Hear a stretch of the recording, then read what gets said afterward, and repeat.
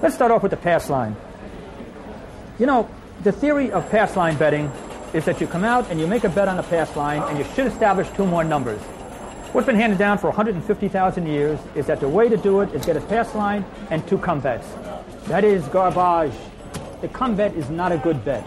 If you don't understand it by now, you'll never understand that craps is not betting the come. The come is not a good bet based on a comparison between the 6 and the 8 or the 5 and the 9.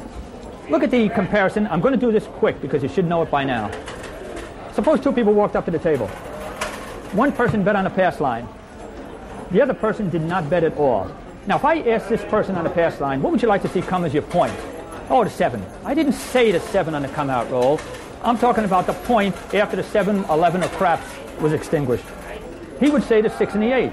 Now, the come better, what he's going to do, and the pass line better, what they're going to do is establish a point. In this case here, he established a point of, Michelle, make the 4 the point. 4 became the point. Now, what he's going to do, he's going to come into the come. Now, he's hoping that the 6 or 8 comes. I'm going to walk up to the table. I'm going to bet $12.06, please, and $12.08.